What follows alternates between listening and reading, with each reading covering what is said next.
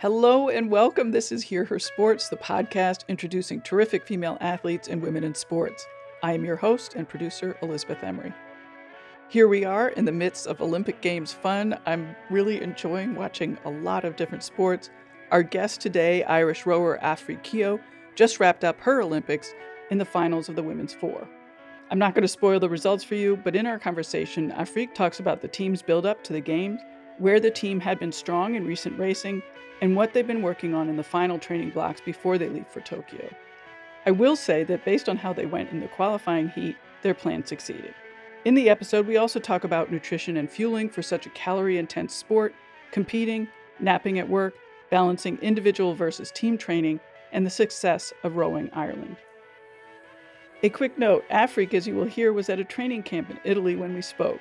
The sound is A-OK, but really not stellar. You will hear some noises from the hotel cleaning crew, for example. I was honored that Aifric took the time to talk to the podcast in the last few weeks before the Olympics. It felt very special and exciting, so I didn't mind dealing with the sound of hotel doors closing. I hope you don't mind either. Now it's time to get to it and hear more from Aifric. Aifric Keogh started rowing in 2006 and has been a member of the high-performance team for several years. Aifric's hometown is Na Forbacha, Galway. She studied Food Microbiology in UCC and is a member of the UCC Rowing Club. Aifric's highlights include winning the Junior 8s at the Irish Rowing Championships in 2008 and beating two-time world champion Sanita Puspure in a 30-minute erg test. In 2020, Aifric won bronze at the European Rowing Championships in Poznan, competing in the women's 4, and went on to win the silver in the 2021 European Rowing Championships in Varese. Aifric was part of the crew that qualified the women's 4 at the Final Olympic Qualification Regatta in Lucerne. Well, welcome, Aifric. I am just absolutely thrilled you're here and honored that you're taking the time to talk to us. Thank you. And also an enormous congratulations for qualifying for the Olympics. It's exciting times right now. First of all, thanks so much for having me. And thank you again for your best wishes and compliments. Yeah, it's a pretty exciting time for us, and the season is going well for us so far, and we've ticked all the boxes so far anyway, with one box remaining, I suppose. Yeah, big box. Yeah. For starters, can you give us an intro of, where you are, what you're doing? I want to know everything about what's happening right now. Okay, so we are in the north of Italy at the moment. We're in a place called Varese. It's in the region of Lombardy. And we're doing a 3-week training camp in Italy before we go over to Tokyo for the Olympics. We do a lot of our training camps in Italy, obviously for reasons for weather, and because obviously at home we might not get out in the water every day due to wind or rain. So we kind of spend a bit of our time out here during the year, not just in the summer, but sometimes in the winter as well, just to make sure we have a bit more of a pleasant training environment. Although this particular region is kind of known for the odd thunderstorm, so that is a small challenge sometimes, but other than that, it's usually just sunshine and flat water over here for us to get our training done. So you're staying in a hotel and eating in the hotel and all of that? Yeah, so that's all brilliant. So that's all taken care of for us, whereas at home, obviously, on top of all the training, we'd be struggling to look after ourselves by cooking X amount of meals a day and trying to look after ourselves that way. But thankfully, when we come in off the water, we just take a quick 10-minute drive back to the hotel and we have food there waiting for us. So that's definitely a nice perk of the situation too. Yeah, that is nice. And your team, your 4, and also the larger women's Ireland team, do you guys train together all the time? Like, how much of the year are you training together and sort of living in the same zone? We train every day together. We all had to relocate to the south of Ireland in Cork. That's where the National Rowing Centre is. So that's where the whole team trains every day. Actually a lot of the team are from that area, so that's good for them.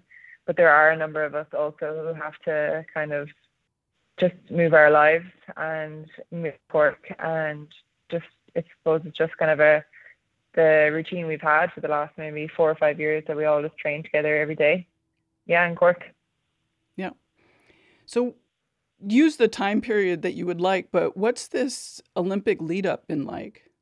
Well, obviously we've had that extra year, but Yeah, it's been a lot of ups and downs, I have to say. Even, before COVID and all the delays and complications that brought about. I started rowing like 16 years ago, I think, at this stage, and I wasn't really ever sure that the Olympics were on the cards for me. I was just kind of taking it as far as I could, really. I was lucky enough to get selected for the team, a couple of years, back in the maybe 2013, 14. But I was never really performing, I was almost just training to get selected. And there was a part of the team, they were all performing and winning medals. And, at the time, our team as a whole probably wasn't as successful. There were one or two individuals that were performing and winning medals, and that was, such a big deal. And they were kind of seen as, at the top, they're the best of the best. And it kind of just seemed very out of reach for me. I was in Cork training, obviously, but I was also finishing up my master's degree and thinking of getting a job. And, I was just at a stage where I was trying to decide, can I make that jump from, just happy to get selected to, actually performing and qualifying and winning medals. And I remember watching the Rio games and seeing how well our crews performed there. And I just kind of thought to myself, right, I have 4 years here to make it. And I'm already set up in Cork. I'm here. I have access to the rowing centre. I have everything that I need. If I don't make it, then it's no one's fault but my own, essentially. So I remember just deciding, right, I'm going to give this a go and see how far I get. And yeah, 5 years later, I'm still here. 2017 was great. We raced the Sarasota World Championships, raced in a pair, and we were lucky enough with our results to be eligible for athlete funding from Sport Ireland. That also then financially kind of set me up to allow me to continue training. The team started to get bigger and bigger. There were a few juniors coming in, and we went from having Sanita in the single and our heavyweight women's pair to having 3 boats at the next World Championships. I was still in the pair with another girl called Emily Hegarty, who's actually in the 4 with me now. Then there was a women's double, and then there was Sanita. And that season was very challenging for me. I was working full-time as well as training full-time, and myself and Emily managed to secure a spot in the A final of the World Championships. And I don't think a lot of people, including ourselves, to be fair, saw that coming. It was a real boost of confidence for us that in the short space of time that we had trained together as a pair, that we had made huge progress. That was my first taste of, okay, it's more than just getting selected now. I am starting to perform at that level, because we actually won our semi-final to get into that final. Now, we didn't actually perform as well in our final, but still the semi-final was enough for me to kind of continue on and enter into that qualification year then, with a lot more confidence. What year was that? That was the 2018 championship. Okay. So we were moving into the 2019 season then, where we would have to qualify for the Olympics. The team again started growing. More and more people kind of, I suppose, saw the success and started to come down for training camps and training weekends. And that season was going well for me. I was seeing a lot of progression in our winter training. And then I think it was around springtime, I just started to feel really unwell. I actually ended up in hospital with a really serious illness. I had bilateral pulmonary infusion, which is just essentially, I had a DVT, blood clot in my leg that traveled into my lungs. And I was just wiped out for about 6 weeks, probably more. And that was coming into the racing season for 2019, where we had to get qualification. So the whole team had to be reshuffled. All the boats had to be you have to seat race for them again.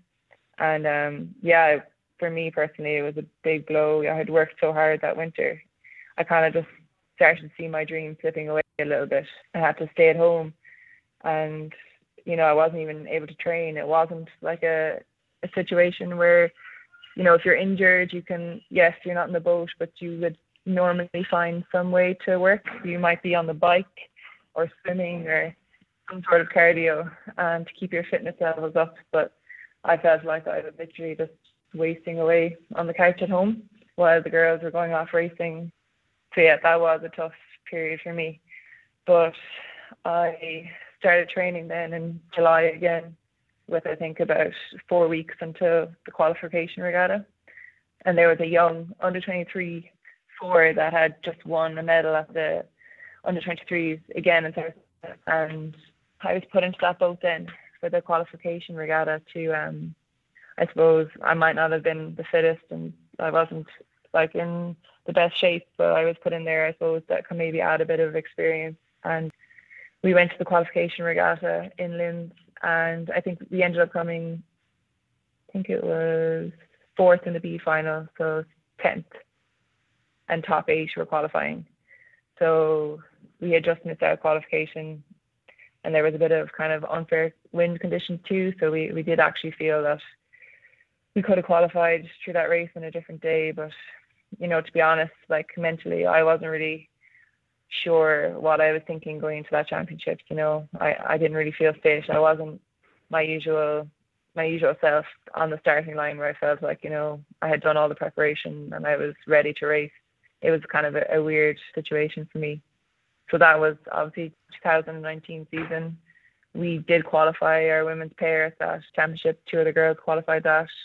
We went back then the following September to try and qualify the 4 to get, you know, as many girls as possible going to the games. And that was all going well. I was starting to get fitter and fitter, back to myself again, when the pandemic started to hit, and obviously all those plans were kind of derailed again. Right. We all went back to our family homes with ergs and bikes and weights. And I think we were at home for maybe 12, 13 weeks. And because we obviously hadn't the chance to qualify that boat, you know, we were still training for, you know, what we didn't know if we would make it or not. But I think, you know, in hindsight, that was probably the best thing for us, because we couldn't afford to take the foot off the gas at all. You know, we were still training to try and qualify for the games.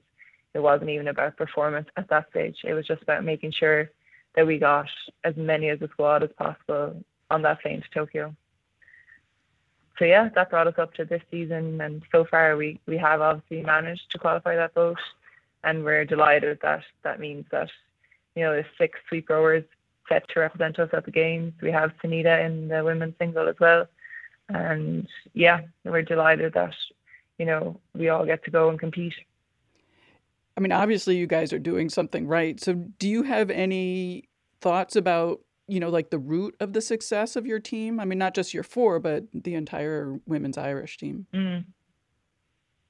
I think it was just about being competitive, like not only with ourselves to, you know, make it into certain boats, and, you know, obviously certain seats to be prioritized and everyone wants to get into those seats. And yeah, there was a lot of competitiveness amongst us as a group, but also in the wider group of all the athletes on the team. You know, we do a lot of team sessions where your performance is ranked. You know, we have some of the fastest lightweights in the world, and we have Sanita, who's a double world champion.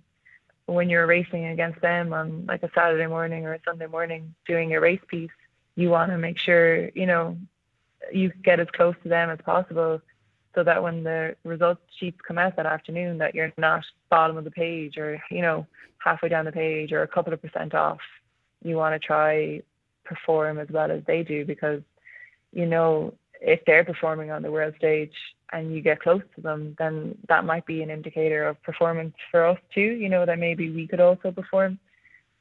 Also, you know, like we had a big change in administration. We had a lot of new coaches coming in the last 3 or 4 years, and a different training program, which challenged us all a lot, physically and mentally. I think, you know, I think we're just saying to ourselves, we're here training 15 times a week, 16 times a week.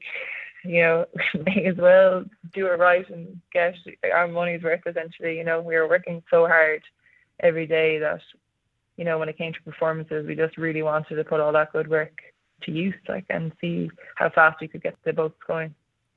How do you balance that team aspect of the sport? You know, you're in a boat with 4 people, and it sounds like, you know, the team as a whole really wanted to send as many athletes as possible to the Olympics, for example.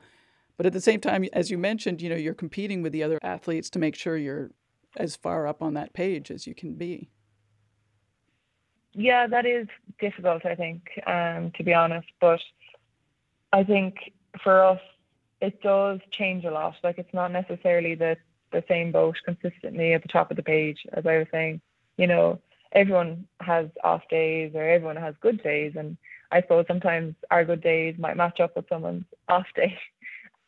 So I think it's a good balance, you know, that it's constantly rotating because we're all so close performance-wise that, you know, any little like misstep or any little error will, you know, allow that other person to pass you out or you to come down one ranking or so on.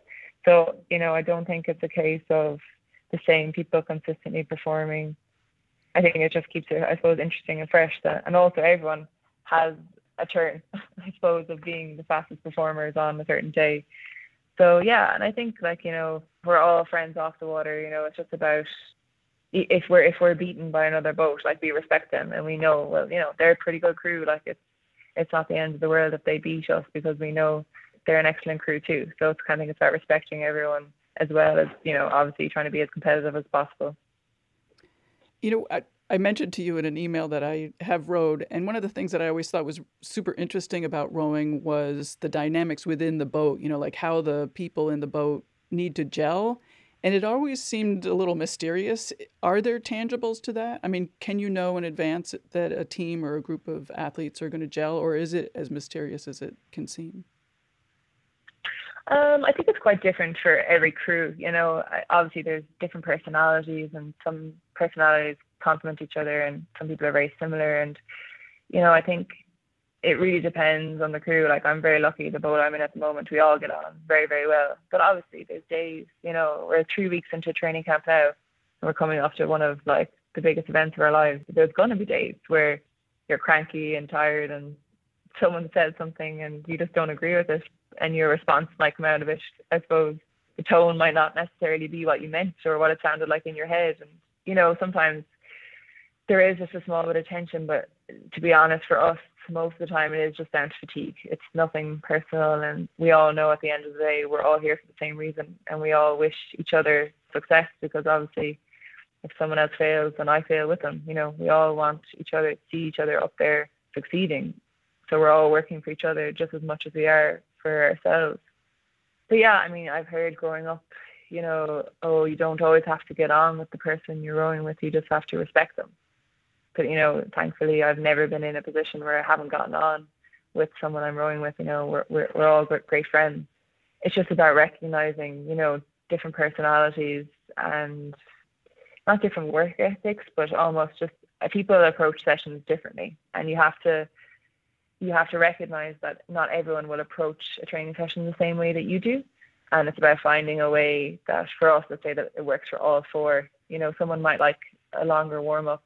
And let's say the person who likes the longer warm-up could potentially get annoyed at someone who only likes, you know, maybe half the time. And you might say, well, oh, I'm here working harder. Or, you know, you might get annoyed that you feel like they're cutting corners. But to be honest, like if that suits them, then that suits them. And, you know, you might actually disrupt them by making them go for an extra 20 minutes or something like that. So I think it's just about balancing and figuring out what works best for everyone as a whole and almost just recognizing the individual, I suppose, preferences.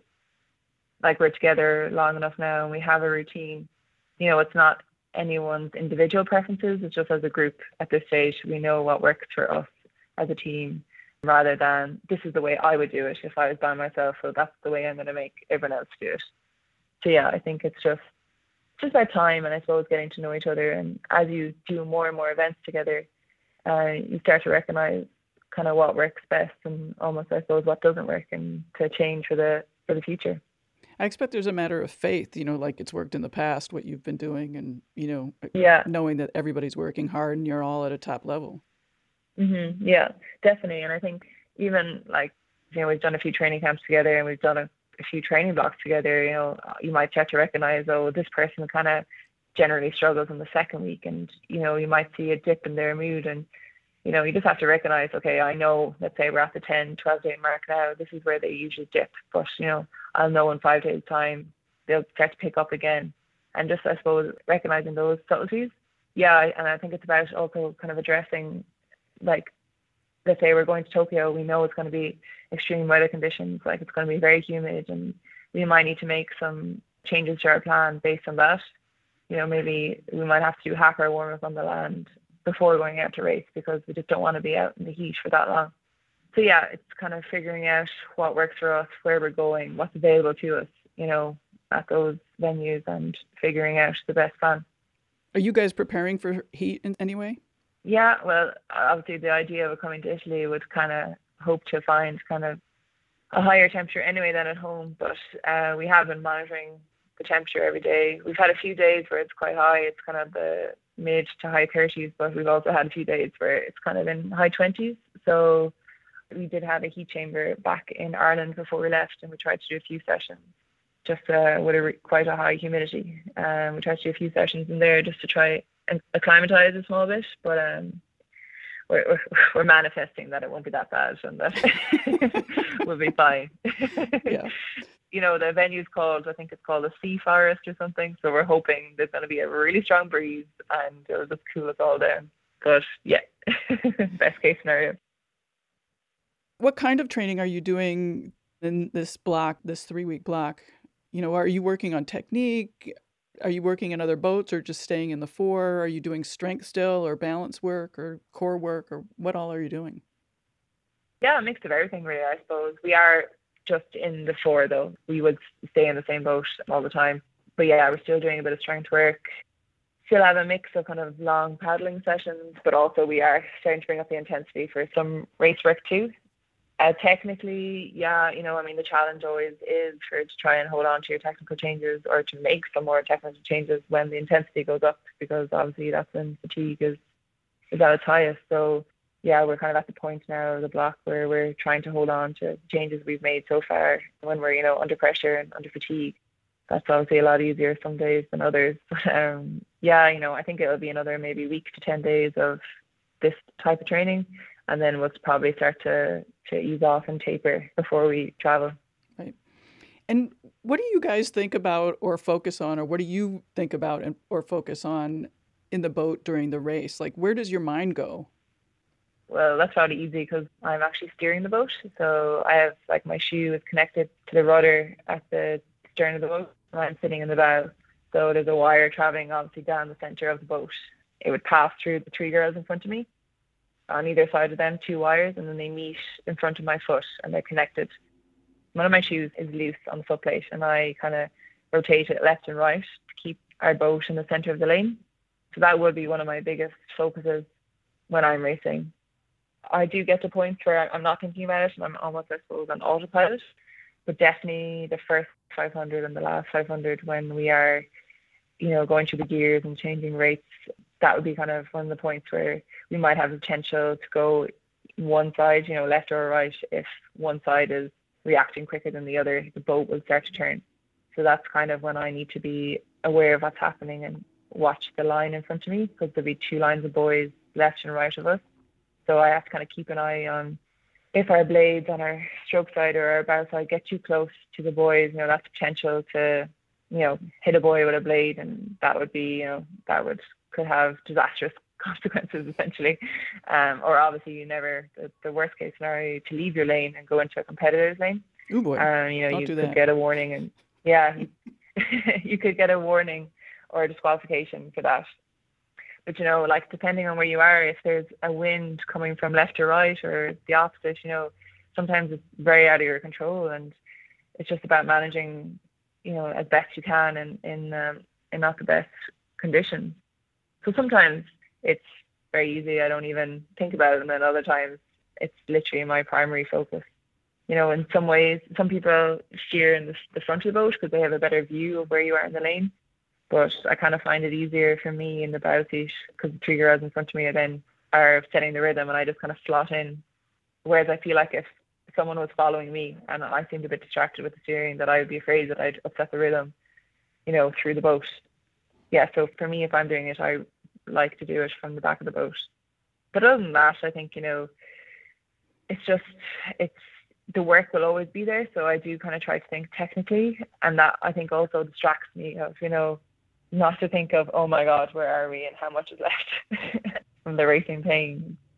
Yeah, I try to think technically, and then I almost, try to read the field a bit, where we are in relation to the other crews. And I try to relay that then to the girls if I think we're coming through someone or I can see someone else making a move, speed-wise, I try to alert them to what's happening. The 4 in the Olympics is coxless. So who's giving directions of, when you're going to increase the pace, or who's directing the tactics and things like that? So for us, it's our 2-seat. That's Emer. Yeah, Emer Lamb, she's in 2 and she makes the calls, the kind of strategic and tactical calls, I suppose. It kind of makes sense that someone who's speaking forward, that, the majority of the crew can hear, because if Emily, let's say, our stroke girl, was to say something, chances are I wouldn't hear it at all. I'm that far away from her and she's speaking forward. I definitely wouldn't be able to hear anything she'd say. So yeah, it's usually someone in bow or 2 that everyone can hear. So Emer, would do most of the talking in our training and our race pieces. Because I'm in the bow as well, I would say something every now and again, especially if I think there's something happening with the steering and I think it could be fixed by, someone doing something different. I would relay that too. But also just kind of technically, I don't want Emer to take on all the work, and just kind of, I suppose, give her a break every now and again and help her out just in case she runs out of oxygen coming down the race course. Well, I was going to ask about that. I can't imagine being sort of an oxygen debt, doing so much work and having to say, okay, up the pressure. Yeah, well, I suppose when we're training, we probably get full sentences out, but when it's racing, it's just words or grunts even. Right. We kind of know it, we've done it so much that we know at certain points of the course, what we're looking to do. It's more about just getting that timing of when to do it rather than, she's not going to spring something new on us in the middle of the race. So she might not even have to say anything. It might just be a noise. And we know what she means. Do you have your tactics already for Tokyo?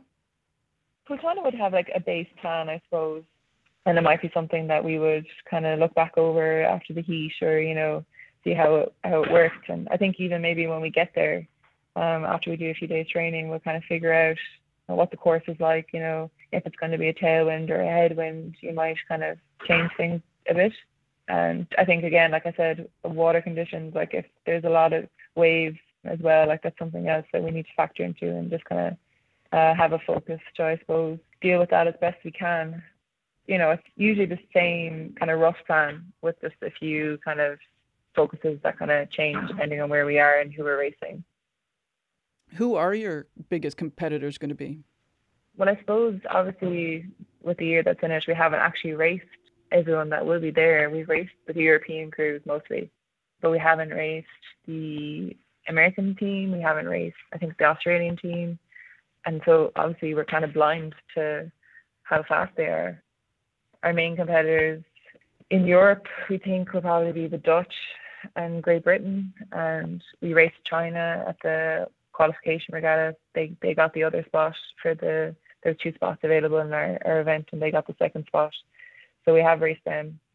But yeah, purely because I suppose we don't know their speed, I think it would be the Americans, the Australians, and then obviously the ones I mentioned from Europe too. And as spectators, because we're all going to watch, what should we be looking out for? God, I don't know if I could predict it, I suppose. That would be great.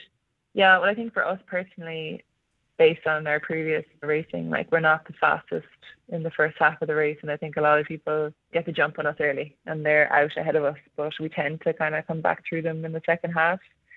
In Europeans, we were 0.4 of a second behind the Dutch. I think we left it too late to start coming back on them. So hopefully if we just go that 0.4 earlier, and no, we don't really know. Obviously they could have gotten much faster too, but I think for us, our strength in racing is definitely the second half of the race. So we tend to try and do most of the damage at that point. But having said that, obviously, we are working on the first half too, because obviously that's our weakness. And if we can minimize that damage as much as possible, then we'll obviously be in a better position coming into the second half of the race. Do you like racing? I do and I don't. It's very much, you look forward to it. And then when you get there, you're like, oh God, why do I do this? With the nerves, and just, I think it's more a fear of the unknown. For me, once I have the heat out of the way and I kind of have an idea of where we stand, I suppose, in the rankings, I feel much more at ease. Coming into that qualification race in Lucerne, we knew there was 2 spots, and I think there was maybe 10 entries or something like that, and we just didn't have a clue how fast China were going to be. We hadn't raced them since 2019, so that was almost 2 years. And Russia, there's a few other teams that we hadn't raced. You want the first kind of 2 minutes of the race just to be done, and you want to be in the middle of the race and know, okay, I'm coming second, I'm coming third, or whatever it is, and deal with that then. But I think it's just the unknown and the build up to it that I don't really enjoy. Have you managed to figure out ways to, I don't know, deal with your nerves leading up to that first race, the qualifiers? I think that obviously it's very crew dependent. Like, a lot of people would prefer to kind of be by themselves and, not really interact with everyone, and just maybe have their headphones in and stay in the zone and go through their own process. But for me, I kind of like to be surrounded by company and be distracted almost, because I feel like if I think about it for too long, too far out from the race, I'll just be kind of exhausted by the time the racing even starts. Right. So I think for us, we almost kind of get a party going. We get a speaker on with music, and we just kind of chill out together and just try and distract each other as much as possible in that sense. And, very much prepare together rather than individually, often maybe a different corner of each room. We just stay in each other's company. I suppose just reassure each other that all will be okay, and that it's also okay to be nervous, obviously. Being nervous is a good thing, but not to get too caught up in the nerves, and be confident that we can deliver a performance. There's a fine balance between being too nervous and not nervous enough. Exactly, yeah. Yeah, I find like we had such a big build up for the qualification regatta, and I was obviously working on trying to stay as calm as possible. I found myself kind of sitting on the start line with maybe 2 minutes to go for the race. I was very calm, and I was like almost panicked at that thought. Like, I was like, no, Aifric, this is important. Trying to actually get some nerves into my system to have a bit of adrenaline going off the start. Yeah, no, you're definitely right. I think having a bit of nerves is a good thing, and it shows you're ready, and channeling your nerves in the right way can be really powerful. But it's just, I suppose, you don't want to ever get to a point where you're totally consumed by the nerves too, because that obviously could potentially affect your performance in a negative way too. I always found that nerves showed me that I cared, actually. Yeah, exactly. Yeah, you're dead right. You've mentioned confidence a couple of times, and I'm interested to hear, you said that you wanted to medal in Tokyo, and obviously there's a physical component to that, but there's also a mental outlook about that, being able to say that you want to do that and then you can do that. How did you get to that point? Yeah, I suppose it's weird. Like, even, I suppose, just speaking to you now about my whole process for the last kind of 4 or 5 years, where initially I was just happy to get selected, and then I wanted to perform, and you start to get into A finals, and you miss out on medals maybe the first 2 or 3 times, and then you start to, I think we got our bronze in October, and then we got silver in the Europeans in April, and I suppose it's just about that kind of feeds confidence, and you start to build that confidence and start to think, okay, I wanted to get selected, then I wanted to qualify, and you start ticking all those boxes along the way, and it's just a process. And as you kind of move up that process and start performing, you kind of think, well, why not? I kind of look at my field and I look at the other boats, and I'm like, well, there's only so many entries and 3 boats to a medal. Why can't our crew be one of those crews?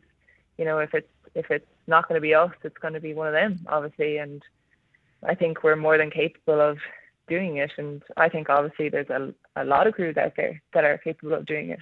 And it's just about who executes it properly, over those few days of racing. And, it may very well not be us, and that's fine too. It's just, I suppose, about taking the opportunity to try and do everything you can to get to that point. And, if we can walk away and say, yeah, we came 4th or 5th, but I still think we did everything we could, in the lead up to it, and we raced as well as we could, then that's fine too. But obviously I do believe that if we do everything we can do and do it in the correct way, I do think we will be up there, hopefully. Do you talk about the mental aspect with the team? Not formally, we might bring it into conversation every now and again. We might discuss afterwards, like, oh, I was so nervous for that or this. But I do think we are all confident enough that we are a fast crew. We do believe that we can achieve a lot over there, but I suppose it's not really outcome focused for us. We're more focusing in on the process to get there. And at the moment, that process for us is training every day. And, we get confidence from doing good sessions. And for us, it's about getting as many of those good sessions in as we can. And, then obviously that might result in a great outcome for us. Yeah, we try not to kind of think too far ahead of what our goal is. It's just about the smaller goals day to day, whether it's technically or speed, that we're focusing on.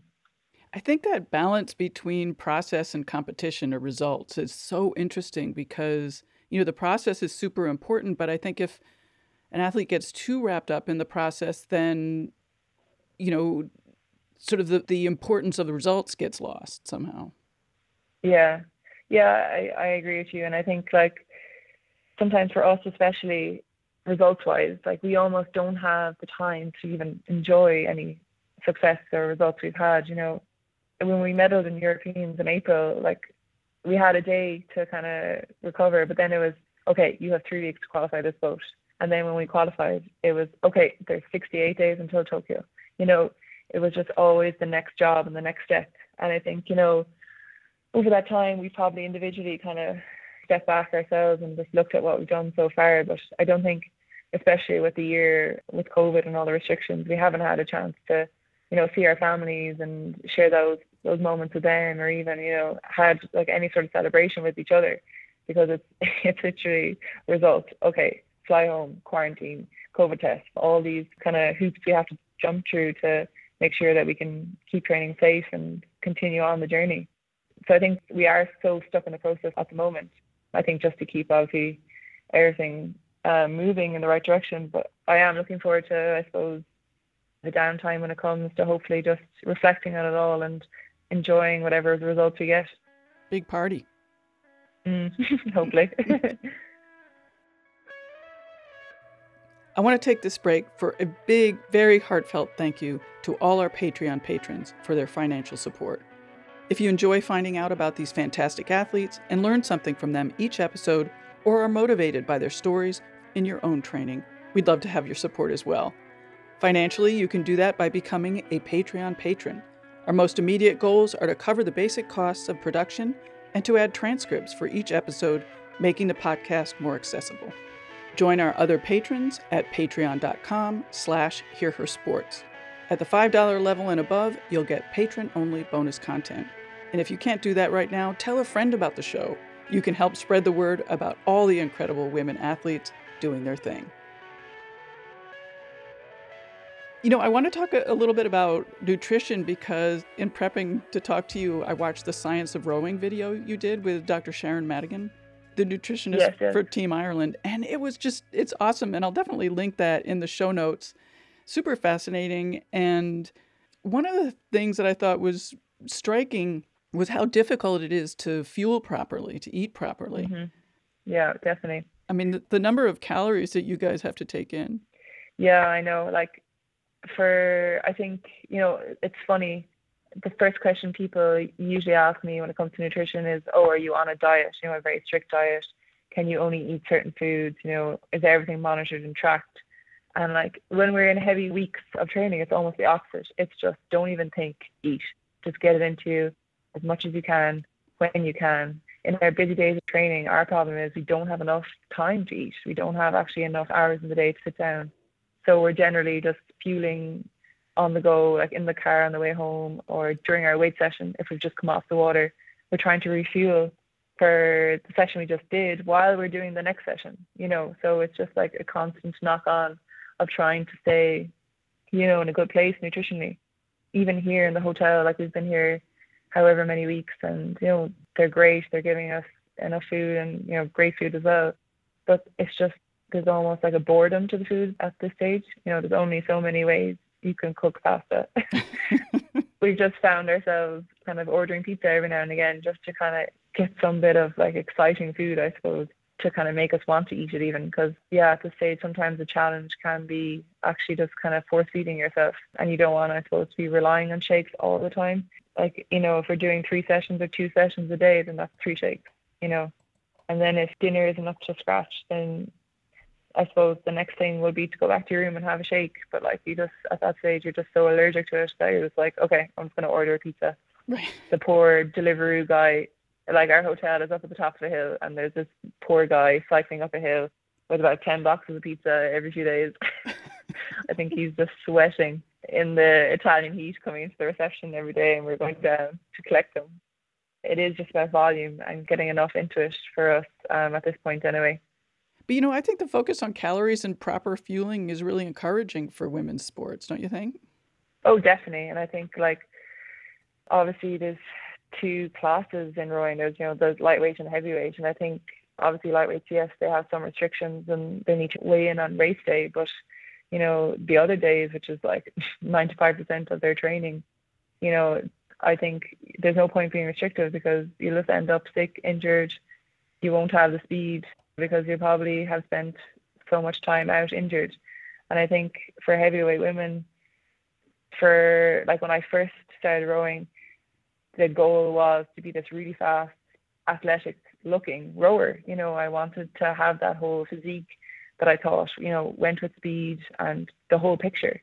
But, I think for us, the big lesson is get fast first and the rest will take care of itself, where I was almost like, okay, I need to like lose a couple of kilos, I need to get my skin folds down, and I need to get fast at the same time. Whereas I was just totally overlooking the fact that if I ate enough food to get fast, I will be training hard enough to then result in that whole athletic physique that, everyone kind of thinks comes with rowing. So yeah, I think it's just, I was looking at it totally backwards. And now I've finally kind of found the right balance of getting all the fuel into us. And yeah, we try not to eat chocolate 5 times a day, but we're still eating good foods, about getting volume of good foods into you. And then we go for ice cream kind of every second day here as well, just to have something nice to look forward to too. You sort of implied it in your answer, but one of the things in the video that I found particularly fascinating was, as your fitness goes up, your ability to push hard goes up, which then increases your need for more calories. I mean, this is totally fascinating. I hadn't realized that the calorie needs would go up in such an appreciable way. Yeah, totally. And I think, it's kind of just, you're going around in circles and it's a vicious cycle, really. But yeah, no, like Sharon, kind of our nutritionist, was explaining that to us, the more you eat, the harder you can push. But then the harder you push, the more calories you burn and the more you need to gonna refuel. So there's no end, really. Right. Yeah, I think it's just, as you get more used to that idea and you kind of will know yourself with training loads, what that means for you calorie-wise or meal-wise, I think people just kind of start to figure it out for themselves over time. And then you might say, okay, no, I actually didn't do a good job there this week with my fueling. I think I missed a few windows, or I should have had a bit more, let's say last Wednesday. And then, you might notice at the end of the week that your recovery is a bit down, or your speeds are a bit down, or you might have a small niggle. And that's just kind of like a signal or a sign to you, okay, I need to do better next week, before it gets too far to the point where, you have an injury or, your speed's really being affected. Right. So I think it's just kind of about staying on top of it day to day, then also kind of looking at it week by week with your load training-wise. How are you balancing that need for proper fueling so that you can train and do well and be fast, with having to think about race weight, think about, the power to weight ratio in the boat and things like that? Well, lucky for us, like, that isn't like a huge concern, like racing weight. We generally find that kind of comes naturally when we start to do higher intensity pieces. You would have a bigger kind of afterburn, I suppose, in a session. And yeah, you might have only been on the water for 40 minutes as opposed to maybe the 2 hours you would have been on for like a longer cardio session, but there is a greater afterburn and you are burning more calories just even trying to recover. So for a lot of us, our racing weight comes quite naturally. Like, you just kind of drops off as you're coming into competition. And then but for the lightweights on the team, like, that is something that they would track. But again, they are just focusing on getting fueled. The like power to weight ratio, like, I think it's not something that you can focus on the last 3 weeks. Like we just make sure for the whole year that, we're fueled enough and that we're fueling for our training. And kind of like I said, it just kind of takes care of ourselves and we're all in good shape, that we know it's not an issue. Could you give us an example of a day of fueling and training and while you've been in Italy, both with quantities and sort of time training? I'm just curious, like what your breakfast looks like, for example. So for breakfast, I actually make it myself. The hotel do provide kind of bread rolls and cereals, but I'm just kind of a creature of habit, I suppose. So I brought over porridge or oats essentially from home. I brought over a couple of bags of that, and I don't really weigh it. I know it's literally half my lunchbox or whatever. Fill it up with oats and I pour milk in on top of it and some blueberries and raspberries. And I put that in the fridge overnight.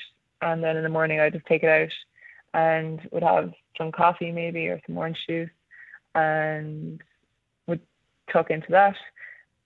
Then during the session, we have kind of a carbohydrate drink. So we'd put maybe, I think 1 scoop is 45 grams per carbohydrates, I think. So we would put maybe 1 scoop, 2 scoops, depending on the session. So generally our first session could be like 28K of rowing. That could be anywhere between 2 hours, 2.5 hours out in the water of just kind of steady state rowing.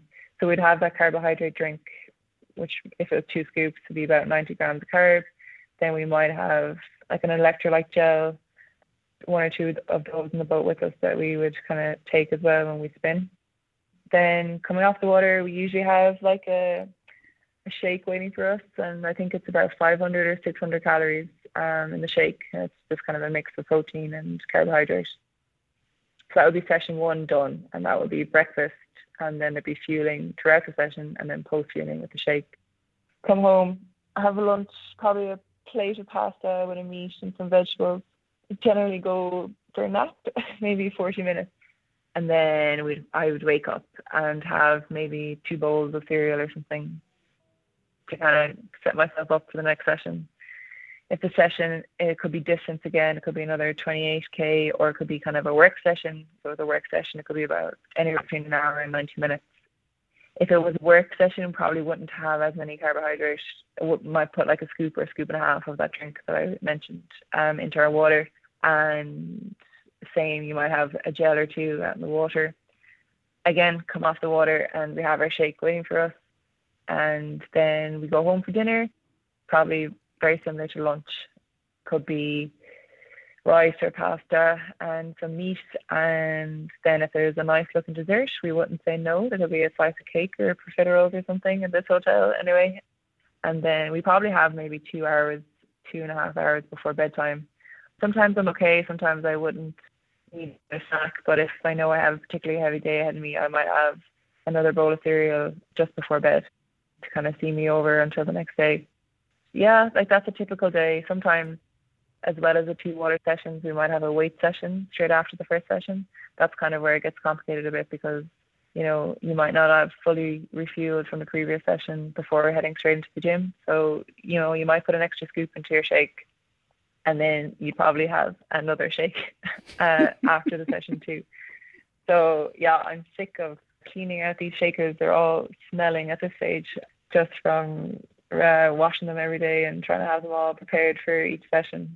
It's very, very repetitive, right? Which is almost half the problem because, yeah, you just get so sick of the same thing. But, it's necessary, unfortunately. How are you going to manage fueling at the Olympics in Tokyo? I mean, I'm imagining it's going to be somewhat harder to get what you are used to. Yeah, definitely. I suppose at that stage, though, a lot of the hard work will be done. You won't be doing as long a session, so the requirement won't be as high. Luckily for us, Sharon, the lady that I did the video with, our nutritionist, she's already over there. She left on Wednesday. So she's kind of over there setting up base and figuring out these different options and things like that. Oh, that's great. Yeah, we have a holding camp first. We'll have 5 days in a holding camp. So I think she has everything organised for there. And then she's heading into the village to kind of suss out that situation. And once we know what's available to us, I suppose we can make a plan around that. And that, I suppose, will be our routine and what we'll carry out while we're there. I think it's just about figuring out the options and what everyone requires. And if they can, if our needs can be met, or if not, then we usually just tell someone and they try to find the best solution for us. But yeah, I think at the moment that's kind of out of our hands at the moment, and our team manager and our nutritionists are figuring all of that out for us. And at this stage, they kind of know what we need. So I'm sure they'll try have everything set up to us as close as they can to what we usually do. I'm impressed that Sharon is working with you guys and that the Federation felt that that was important to have her there. Oh yeah, definitely. I mean, she's not solely working with rowing. Right. She works with all the sports. So, for her, it's very complicated because obviously they all have different needs. Some sports are indoors and some are outdoors. So there obviously be different requirements to deal with the environment and all that. She's obviously there with plenty of time ahead of the games to get everything work. So yeah, I'm sure this is probably going to be some of the busiest weeks for her. But she has a really good team, and all our support staff, we're literally the number one priority, and they do everything for us, and it's all taken care of. It's great. Is it normal for a federation to have somebody like Sharon on staff? Yeah, I'm pretty sure it is. I think most teams would have someone like that taking care of that side of things, just because of, I suppose, how important it is. Obviously in Europe, we kind of would go back to the same venues a lot, training and racing, but when it's somewhere that not a lot of people have been to before, there would be obviously a bit more work in terms of organization and planning ahead. This is a little bit more philosophical question, but you have a degree. You could have chosen not to do sports. So what do you like about sports? Why are you doing this full time? What do you like about it? I suppose I don't know, to be honest. I suppose for me, I remember a coach saying to us years ago, you only have a certain window to be good at your sports. You might have, as an elite athlete, you might have from your 20s till your mid-30s to kind of make it and to make the most of it and not waste it. Well, he was actually shouting at us not to waste it, going drinking and enjoying parties. That side of the conversation I probably should have left out. But he just was kind of, I suppose he was just trying to get the idea into our head that, you only have a certain window, and, you may as well do it properly and not waste it, because obviously who knows what each of us could have achieved. And, you can work for the rest of your life, essentially. Work will always be there. People are working until they're 60, 70, and you have all that ahead of you. And I suppose not to rush into it. Sometimes it is hard. I see my friends kind of progressing career-wise and, obviously getting married or buying homes and things like that. And, for me, that is obviously something that I would like to do eventually, but I've obviously had to put on hold for a number of years. While they might be you might be a bit envious of them at times, but I think, obviously all that is in my future is just, pushed out. So I think, the fact that as well, it's very unique. A lot of people get this opportunity to do this. You do feel kind of, it feels like, I suppose, special, and you're very lucky to have this opportunity and to do this. So yeah, for me, I suppose it's just, if you love your sport and you kind of want to see how far you can take it, obviously there are other obstacles, if you can financially do it and, take time out of your career, then it's definitely something I'd recommend doing. Do you have a sense of what you've gained from doing your sport, participating in it at such a level that you'll be able to sort of transfer to other stuff or take with you once you move on? Yeah, I kind of sometimes I think about this, and sometimes I'm like, oh, absolutely, if I can get through this, I can get through anything. There were some very, very low times in this journey, and I'm like, what could ever be as, I'm trying to think of a work environment, and I'm like, is there anything I can compare this to? I think it's just you go through so much personal trauma as an athlete. I can't ever see something similar in a work environment where it's all on you. There might be a problem in the office, or the company might have a problem, but it'll never be all on your shoulders. There'll be a whole team to figure it out. Sometimes I think I'll be so quick for that, and nothing will ever be this hard physically and mentally. But then on the other hand, I'm like, we are so far removed from the real world. Like I said, Sharon is out there preparing everything for us. We're going to get everything handed to us on a plate.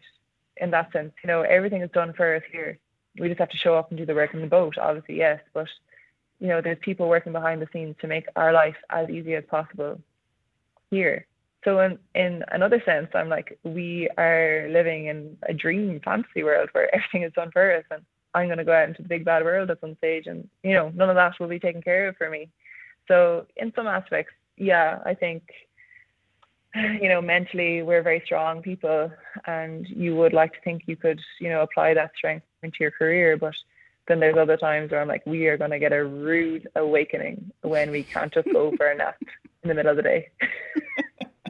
And, like normally I'm like, oh, there's a problem. I'm like, oh, but I have training at 7 a.m., 6 a.m. I have to go to bed now, whereas if you're working and a client wants something and you can't just go to bed, So yeah, I think there's two kind of, I suppose, aspects to it in some ways. You could bring nap time to work when you get there. You could, yeah. Bring it to HR. That's funny. Well, thank you so much, and good luck the next couple weeks. Good luck in Tokyo. I'm so excited for you. Thank you. Thanks so much. Thank you for taking the time to listen to another episode. Each one is so meaningful to me. I love having these conversations with incredible female athletes, but you are the most important part of all of this. Hearing, enjoying, and gaining something from these stories, and then spreading the word about women in sports. Of course, you don't want to miss any of these episodes with such terrific women, so subscribe for free to Hear Her Sports on Apple Podcasts, Overcast, Spotify, iHeartRadio, Stitcher, or wherever you listen to your podcasts. This is the last regular episode before Hear Her Sports goes on its annual late summer break. This year, during break for your listening pleasure, I have some special episodes scheduled, so be sure to stay subscribed or subscribe anew if you aren't already. I'm looking forward to sharing some terrific new episodes when we get back in the fall, so see you then. Bye-bye.